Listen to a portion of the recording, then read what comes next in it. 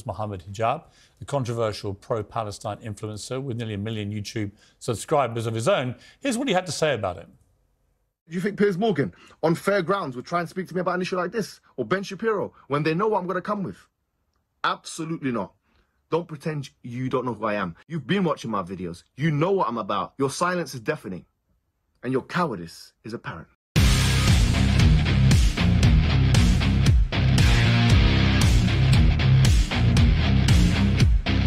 যদি মোহাম্মদ হিজাব এবং পিয়ার্স মর্গানকে কেউ চিনে না থাকেন, মোহাম্মদ হিজাবের ব্যাপারে আমি যখন ওনাকে প্রথম চিনি, ওনার ব্যাপারে আমার ইমপ্রেশন ভালো ছিল না। কারণ হচ্ছে ওনাকে প্রথম দেখছিলাম হচ্ছে ইউটিউবে হচ্ছে ওনার ভিডিও রাস্তায় হেঁটে হেঁটে বিধর্মী যারা তাদেরকে হইতেছে ইমপ্রম্পটু বিভিন্ন কোয়েশ্চেন করে of guard, he was trying to catch them of guard আর কি। বেসিক্যালি হঠাৎ করে জানে না বা অ্যান্সার করতে পারবে না অন দেয়ার ফিট, এই টাইপের প্রশ্ন করে তাদেরকে অফ গার্ড করে হইতেছে খুব ইসলাম ধর্মের কায়েম করে বেড়াচ্ছিল। সো এই টাইপের ফাত্রামি দেখে আমার ইনিশিয়ালি ওনার ব্যাপারে ইমপ্রেশন খুবই খারাপ ছিল এবং দীর্ঘদিন খারাপ ছিল। সেটা কিছুটা উনি রিডিম করছেন ওভার দ্য টাইম। তো বেসিক্যালি উনি অনলাইনে ডিবেট করে বেড়ান ইয়েদের সাথে, বিধর্মীদের সাথে বা যারা ইসলাম না, ফর দ্য মোস্ট পার্ট ক্রিশ্চিয়ানদের সাথে। আর পিয়ার্স মর্গান হচ্ছে, তাকে যদি পিয়ার্স মর্গান কোথায় কাজ করতো, সে কি ডেইলি মেইলে নাকি ইউকের একটা ইয়েতে মিডিয়াতে কাজ করছে দীর্ঘদিন, এবং সে নোন ফেস, বিবিসিতে কাজ করছে কিনা আমি শিওর না, but pretty prominent known face. সে এখন ইউটিউবে চ্যানেল আছে, ওখানে কথাবার্তা বলে। সো পিয়ার্স মর্গান হচ্ছে অবশ্যই কনজারভেটিভ, কিন্তু আমি রাইট উইঙ্গার বলবো না, মানে কনজারভেটিভ কিন্তু একবারে কানা টাইপের, যে আপনি কথা বলতে পারবেন না, আপনি কোনো সেইন কনভারসেশন কন্টিনিউ করতে এরকম কোনো মানুষ না। আপনি যার সাথে রিজন করতে পারবেন, কথা বলতে পারবেন, but at the end of the day সে একজন কনজারভেটিভ, বাট আমি রাইট উইঙ্গার বলবো না। অফকোর্স আমরা যেটা দেখলাম যে পিয়ার্স মর্গানকে মোহাম্মদ হিজাব চ্যালেঞ্জ করে,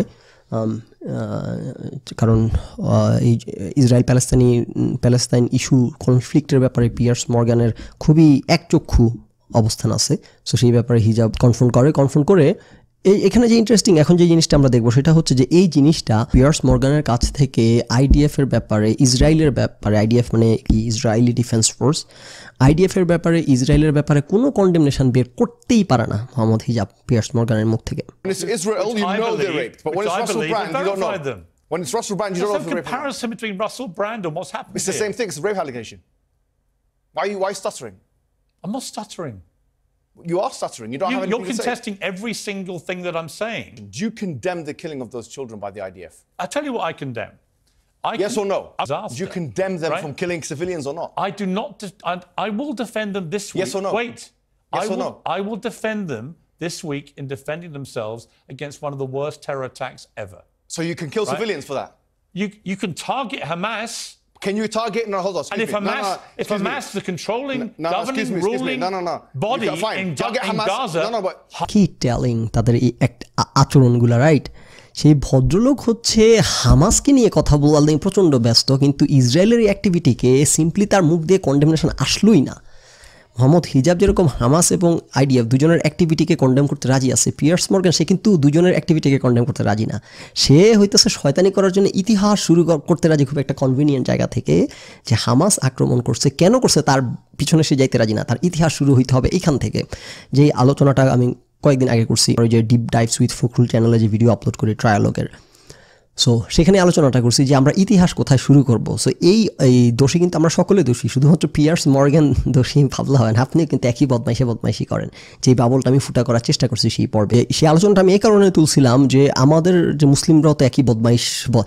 দেখেন পৃথিবীতে আপনি যদি আপনার প্রতিপক্ষকে মনে করেন যে তারা খুবই দলান্ধ, দলকানা, দলদাস এবং খুবই একচক্ষু এবং খুবই আনরিজনেবল এবং খুবই বায়াসড, এর প্রত্যেকটা আপনি আপনি হচ্ছে আলাদা কিছু না, নিজেরটা নিজে দেখতে পান না। আপনার যে গোত্রের একটা গোষ্ঠী বানাইছেন আপনি, আপনার ফ্রেন্ডস মিলে, আপনার ফ্রেন্ডস এবং আপনার ফোজ কোনো পার্থক্য নেই, আপনার ফ্রেন্ড এবং ফো সবাই একই রকম কানা দেখতে পান না নিজেরটা আর কি। যা হোক, সো এই কানাদের বাবল, মুসলিম কানাদের বাবলটা ফুটানোর জন্য সে আলোচনাটা আমি সেখানে তুলছিলাম যে ইতিহাস আপনি কোথা থেকে শুরু করবেন, কারণ মুসলিমরাও পিয়ার্স মর্গানের মতো বদমাইশি করে খুব কনভিনিয়েন্ট জায়গা থেকে ইতিহাস শুরু করতে চায়। এই ইউক্রেন ওয়ারের ক্ষেত্রেও আমেরিকার মিডিয়া, আমেরিকার এই ওয়েস্টার্ন বেসিক্যালি ন্যারেটিভ একই বদমাইশি।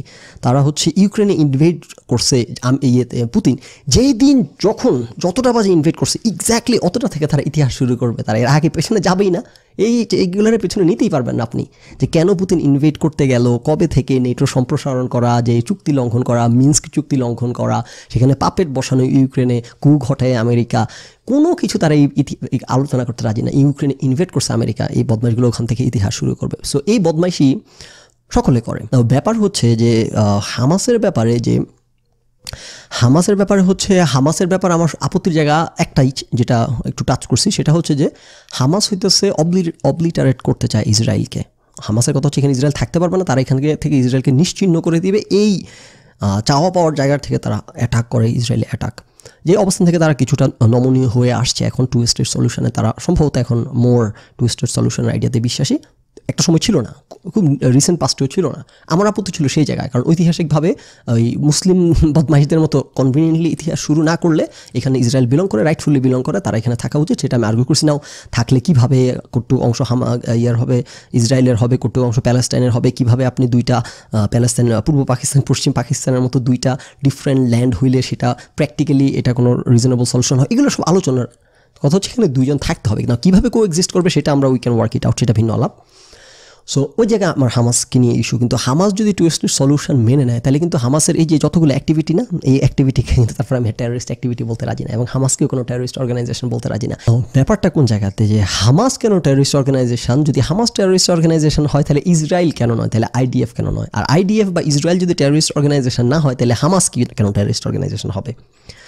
এটার কারণ হচ্ছে খুবই স্ট্রিক্টলি টেকনিক্যালি স্পিকিং, হামাসের হাতে কোনো বৈধ ক্ষমতা নাই বলাটাও ঠিক নেসেসারিলি, হয়তো মানে হামাস তো নির্বাচিত দল, রাইট? সো বৈধ ক্ষমতা নাই বলা যায় না, কিন্তু ওয়েস্টার্নদের দৃষ্টিতে বৈধ না আর কি, এই কারণে ওরা টেররিস্ট বলে বেড়াচ্ছে আর কি। যা হোক, আর হচ্ছে ইসরায়েল হইতেছে বৈধ সরকারের তার সেনাবাহিনীর হাতে বৈধ অস্ত্র দিছে, এই কারণে এরা যত টেরোরাইজ করুক, যত টেরোরিস্ট অ্যাক্টিভিটি করুক, এরা টেরোরিস্ট না।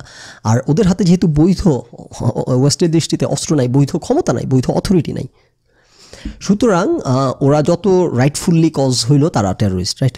এটা হইতেছে বেসিক্যালি এদের ন্যারেটিভ। নাও একেন আপনি হিস্ট্রি কোথা থেকে শুরু করবেন? যে পিয়ার্স মর্গান, যে রাইট উইঙ্গার না, কনজারভেটিভ, কিন্তু স্টিল আপনি চিন্তা করেন, একজন লোক সে রাইট উইঙ্গার না, একজন একচক্ষু লোক না, তারও কি পরিমাণ কানামি তারও। এবং আমি আরেকবার এই পয়েন্ট আন্ডারস্কোর করতে চাই যে পিয়ার্স মর্গানকে দেখে আপনি সংক্ষুব্ধ হচ্ছেন না, আপনি কিন্তু তার মিরর ইমেজ, ভুল করবেন না। সো এখানে হামাস হচ্ছে যে আক্রমণ করতেছে, সে তাহলে কে সেলফ ডিফেন্স অ্যাক্ট করতেছে? কারণ ওয়েস্টার্ন ন্যারেটিভ শুনবেন তারা সকলের এক কথা, যে Israel is acting in self defence, সুতরাং সেটা টেররিস্ট না, সুতরাং তার এখানে কোনো দোষ নাই। যেটা পিয়ার্স মর্গান এস্টাবলিশ করার চেষ্টা করবে যে Israel is acting in self defence, সুতরাং তার আগে। I believe, given the scale of what Hamas did on October the 7th, Israel is entitled to kill children. No, that's not what I said. Go ahead. They're entitled to defend themselves with force. Okay. সত্যি Israel self defence act করতেছে নাকি Hamas self defence act করতেছে? Again ইতিহাসটা আপনি কোত্থেকে শুরু করতেছেন pears Morgan? এখানে প্যালেস্তাইনিয়ানদের বাড়ি ঘর থেকে তাদেরকে উচ্ছেদ করা হইতেছে, জোর জবরদখল করা হইতেছে। গাজা স্ট্রিপটাকে বলা হয় পৃথিবীর সবচাইতে বিগেস্ট ওপেন এয়ার প্রিজন। নাও অফকোর্স এইটার আবার সে আলাপ তুলতে হবে যে আপনি কোত্থেকে হিস্ট্রি শুরু করেন। কেন ওপেন এয়ার প্রিজন হলো? তারা হামাস আক্রমণ করে বিধায় তাদেরকে এরকম ল্যান্ড লকড করা হয়েছে, রাইট? সো আপনি ক্রনোলজি দেখলে ওকে মানে ব্যাপারটা পুরোপুরি ফেয়ার হয় না এটা বলা। ক্রনোলজি দেখলে হামাসের রিটেলিয়েশন হিসেবে এভাবে করছে, ওকে মানলাম। এবং হামাস যে হইতেছে অস্ত্র শস্ত্র আনে, এখন সুড়ঙ্গ দিয়ে আনে, টানেল দিয়ে আনে, যে ইউক্রেনে যে অস্ত্র বিক্রি করছে আমেরিকা, তার অনেক কিছু পাওয়া যাচ্ছে হামাসের হাতে। তারপর রাশিয়া পুতিনের কাছে বিক্রি করে, সেখানে আবার ইরান রাশিয়ার কাছে বিক্রি করে, সেখানে আবার কিছু মনে হয় পাওয়া গেছে। আবার নর্থ কোরিয়া নাকি অস্ত্র দিচ্ছে হামাসকে। যা হোক, সো নানান দিক থেকে অস্ত্র সাপ্লাই আসে হামাসের কাছে, সেই অস্ত্র সাপ্লাই বন্ধ করতে হবে। তারা এরকম ল্যান্ডলক করে রাখছে। সো আপনি আপনি মুসলমান দেখে বদমাইশি করে ইতিহাস ওখান থেকে শুরু করলে হবে না যে এই গাজার অধিবাসীদেরকে ল্যান্ডলক করছে বিধায় হামাস অ্যাটাক করতেছে। এটা ট্রু হবে না।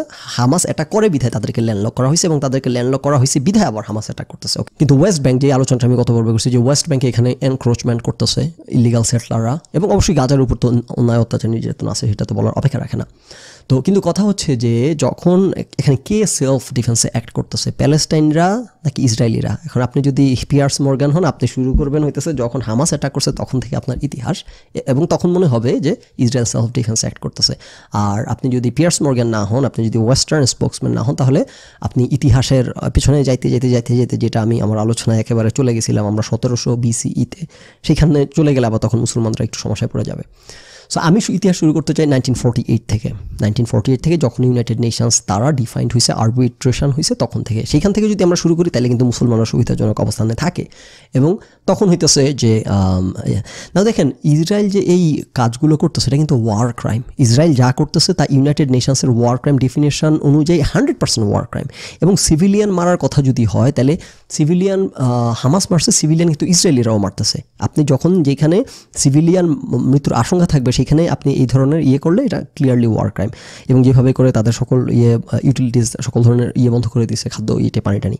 এবং আরেকটা ব্যাপার হচ্ছে যে ইসরায়েল এখনও কেন গ্রাউন্ড অপারেশন করতেছে না, যেটা আমি যখন ওই ঘটনার পর আলোচনা করছিলাম যেদিন হামাস অ্যাটাক করছে ওই দিনের এপিসোডে, যে ইসরায়েল 100% মোস্ট ডেফিনেটলি গ্রাউন্ড ইনভেশনে যাইতে হবে। কারণ হচ্ছে গ্রাউন্ড ইনভেশন না করলে হামাসকে নিশ্চিহ্ন করা সম্ভব না। আপনি উপর থেকে এরিয়াল বম্বার্ডমেন্ট করে আপনি ইনডিসক্রিমিনেটলি তো আপনাদেরকে, এরা সবাই বাংকারের নিচে আছে, সো আপনি এদেরকে হামাসকে যদি আপনি ট্যাকেল করতে যান হামাসকে, তাহলে আপনাকে গ্রাউন্ড ইনভেশনে যাইতেই হবে, আপনাকে ইনফ্যান্ট্রি নিয়ে ঢুকতেই হবে, যুদ্ধ করতেই হবে। আর আপনি যদি উপর থেকে বোমা মারেন তাহলে কিন্তু আপনি হামাসকে অ্যাড্রেস করতেছেন না, আপনি গাজাবাসীকে হইতেছে বম্বিং করতেছেন, হামাসকে বম্বিং করতেছেন না। সো ইসরায়েল এখন যেগুলো করতেছে এগুলো মানে ক্লাসিক ওয়ার ক্রাইম। ওয়েস্টার্ন কোনো বদমাইশগুলোর মুখে ওয়ার ক্রাইম শব্দটা শুনতে পাচ্ছি আমরা, ইসরায়েলের ব্যাপারে শুনতে পাচ্ছি না বদমাইশগুলো। ওকে, সো ইসরায়েল এখন যেটা করতেছে ক্লাসিক ওয়ার ক্রাইম। তাদেরকে যদি ওয়ার ক্রাইম করা অ্যাভয়েড করতে হয় তাদেরকে গ্রাউন্ড অপারেশনে যাইতে হবে, যেটা তারা যাচ্ছে না। কেন গ্রাউন্ড অপারেশনে যাচ্ছে না? অনেক কারণ, একটা ইন্টারন্যাশনাল চাপ আছে। নাম্বার 1 কারণ আই উড সে যে তাদের ক্যাজুয়ালিটির ভয়। কারণ গ্রাউন্ড আকাশ থেকে যেরকম বিমান দিয়ে খুল্লা বোমা মারতেছে মানুষ, হামাস ডিসক্রিমিনেটলি কোনো কেয়ার না করে মারতেছে সবাইকে, গ্রাউন্ড অপারেশনে গেলে কিন্তু সেটা হবে না। কারণ গ্রাউন্ড অপারেশনে গেলে তাদের প্রচুর লোক মারা পড়বে, তাদের সেনাবাহিনীর ক্ষয়ক্ষতি হবে, ট্যাঙ্ক উড়ে যাবে, রাস্তা দিয়ে যাবে, ওদিক থেকে ট্যাঙ্কের নিচ থেকে মাইন দিয়ে বোমা উড়িয়ে দেবে, ওদিক থেকে হ্যান্ড গ্রেনেড মারবে, ওদিক থেকে ওই যে মারবে, কী বলে বাজুকানা কী বলে, ওইটা মেরে উড়িয়ে দেবে। সো ইসরায়েলের প্রচুর ক্ষয়ক্ষতি হবে গ্রাউন্ড ইনভেশনে গেলে। কিন্তু আপনি যদি যুদ্ধ করেন, যুদ্ধের নিয়ম হইতেছে আপনার যুদ্ধক্ষেত্রে কিন্তু আপনি যখন যুদ্ধক্ষেত্রেও থাকবেন তখন আপনি শুধুমাত্র আপনার সাথে যে যুদ্ধ করতেছে আপনি শুধুমাত্র তাকে অ্যাটাক করতে পারবেন, কোনো সিভিলিয়ানকে করতে পারবেন না। সো গ্রাউন্ড ইনভেশনে যখন যাবে তখন এখানে বেসিক্যালি হামাস ভার্সেস ইসরায়েলের মিলিটারি সদস্যদের যুদ্ধ হবে, স্ট্রিক্টলি হামাস ভার্সেস ইসরায়েলের সদস্যদের। এখন কিন্তু সেটা হইতেছে না, এখন হইতেছে গাজাবাসী ভার্সেস ইসরায়েলের সাথে, যেটা ওয়ার ক্রাইম। সো এই ভয়ে এই ইসরায়েলের এরা যাচ্ছে না, কারণ হচ্ছে তাদের মারাত্মক ক্যাজুয়ালিটি হবে এবং সেটা একটা ফেয়ার গেম হবে। সেখানে হবে অস্ত্রের সাথে অস্ত্রের লড়াই। এখন অস্ত্রের সাথে অস্ত্রের লড়াই হচ্ছে না, এখন হচ্ছে অস্ত্রের সাথে নারী শিশুর লড়াই। সো তারা ইসরায়েলের যেখানে ইসরায়েলের এই ওয়ার ক্রাইম অ্যাভয়েড করার সুযোগ আছে তাদের হাতে বৈধ অস্ত্র তথাকথিত এবং ডিসপ্রপোর্শনেট পাওয়ার, তারা স্টিল তাদের ক্যাজুয়ালিটি হবে এই ভয়ে এরা গ্রাউন্ড ইনভেশনে যাচ্ছে না। এবং ইন্টারন্যাশনাল চাপের ব্যাপারটা আছে, তাদের ক্যাজুয়ালিটি হওয়ার ভয়ে এরা গ্রাউন্ড ইনভেশনে না গিয়ে ওয়ার ক্রাইম করে যাচ্ছে। তারা ইন্টারন্যাশনাল এই ওয়েস্টার্ন স্পোক্সম্যান বদমাইশগুলো এই ওয়ার ক্রাইম ওয়ার্ডটা ওরা উচ্চারণ করবে না। কেন? কারণ তাদের ইতিহাস শুরু হয়েছে ওই যে পরশুদিন কটা থেকে, সকাল ভোর 6টা থেকে, রাইট? সো এই হচ্ছে এই বদমাইশি চলতেছে। পিয়ার্স মর্গান হচ্ছে যেটা আমি যে কারণে পিয়ার্স মর্গানকে দেখালাম যে সে কিন্তু একজন রিজনেবল ভয়েস, সে কনজারভেটিভ, সে রাইট উইঙ্গার, ওকে মেবি, কিন্তু সে একটা রিজনেবল ভয়েস। কনজারভেটিভ হলেও আপনি তার সাথে রিজন করতে পারবেন। তার মুখ দিয়েও এই কন্ডেমনেশন বের করা যায় নাই আইডিএফের, ইসরায়েলি ফোর্সের এই ওয়ার ক্রাইমের ব্যাপারে। ওয়ার ক্রাইম তো দূরের কথা, ওয়ার ক্রাইম তো শব্দ উচ্চারণ করানোই যাবে না, সে তো অ্যাকনোলেজ করতেই রাজি না। খুব এগুলো দেখলে আপনাদের খুব রক্ত খুব একদম বয়েল করে, আপনাদের ব্লাড ঠকবক করে ফুটতে থাকে না? আপনার সাথে পিয়ার্স মর্গানের পার্থক্য কোথায়? কোনো পার্থক্য নাই। একটা পার্থক্য অবশ্য আছে, আপনি দুর্বল, সে সবল। কথা বোঝেন নাই? দুর্বল যখন লাফালাফি করে তখন এটা খুবই করুণার উদ্রেক করে। দুর্বল যখন লাফালাফি করে এটা করুণার উদ্রেক করে, এর বেশি কিছু না।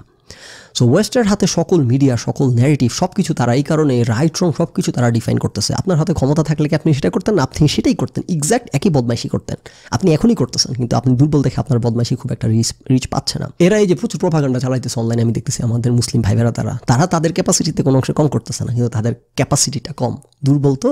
যা হোক, এখন কথা হচ্ছে যে আমাদের এই ক্রুসেডের মাঝখানে পড়ে প্যালেস্তাইনের লোক সাফার করতেছে। আপনি আপনার ক্রুসেডের জন্য হামাসকে মাথায় নিয়ে নাচতেছেন, কিন্তু সেটার সাফার করতেছে আলটিমেটলি প্যালেস্তাইনের লোক হামাসের অ্যাটাকের কারণে। না, অ্যাগেন ওয়ান মোর টাইম, আমি বলতেছি না যে এখানে হামাসের এটা রাইট অর রং, এটা ডিপেন্ড করে আপনি কোথা থেকে আলোচনা শুরু করতে চান সেই জায়গা থেকে।